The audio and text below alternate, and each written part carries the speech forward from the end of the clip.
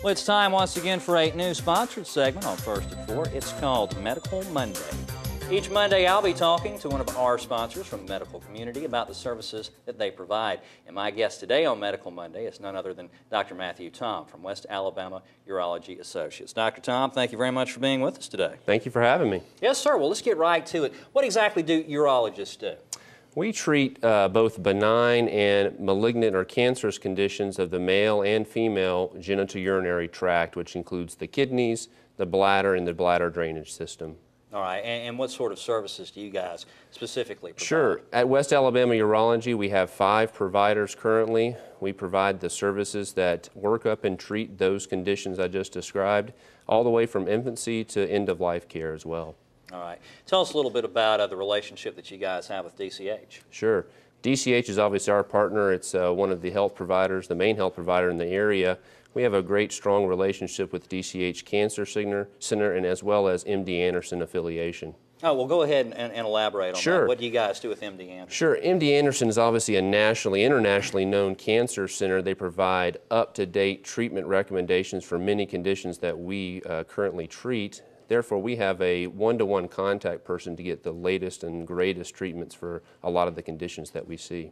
Now, over the years, technology in cancer treatments has changed a good bit. Sure. And right now, it seems like robotics seems to be used more and more. Elaborate on that and tell us how you use that. Sure.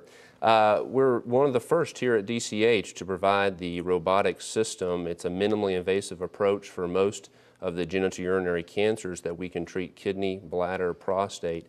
And it does provide a minimally invasive, non-open surgical approach to these cancers. And what that means for patients is usually a quicker recovery, a better recovery, and gets them back on their feet after their procedures. All right, and you mentioned that it's minimally invasive. That's correct. Go ahead and elaborate on that a little Sure. bit. Whenever you say that, what do you mean? Yeah, sure. General surgery is typically done with an open incision, which gets into the abdominal cavity. Minimally invasive procedures use keyholes or small camera holes, in which we use small instruments to do the procedures.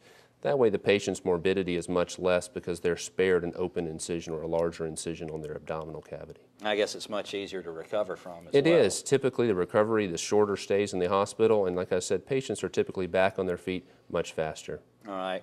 It seems like there's a lot of conflicting information out there about who should go to their urologist and get checked out, the colonoscopy, that sort of thing. Sure. Just give us your take on that. Who needs Sure. to be going? Who doesn't? What's an age range? Good. It's actually kind of in the forefront right now. The U.S. Preventative Task Force just released a statement regarding PSA screening for men, and there are some conflicting reports. However, the AUA, the American Urologic Association, and most of the national cancer organizations do recommend routine prostate cancer screening for all men at age of 50, but also at the age of 40 for men who are high risk. And those include family members that have had prostate cancer or African American men. All right, and you said routine. Now, how often would that be? Well, it just depends. Typically, it's a yearly exam. However, for men who have a very low prostate-specific antigen level in their blood or have a normal rectal exam, they sometimes lengthen those treatments out to 1 to 5 years. All right, when should you go in for your first one? Usually at the age of 50 is what is recommended. However, 40 is the recommended age by some cancer organizations, like I said, for men who are at high risk. All right, anything else you'd like for the folks at home to know? No, I just want to let them know that at West Alabama Urology, we do provide some excellent cutting-edge urologic treatment for men and women, all the way, like I said, from infancy to the end of life.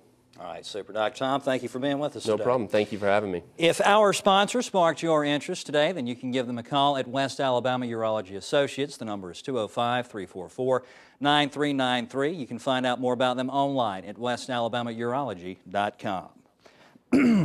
Well, if you've got any vacation time left,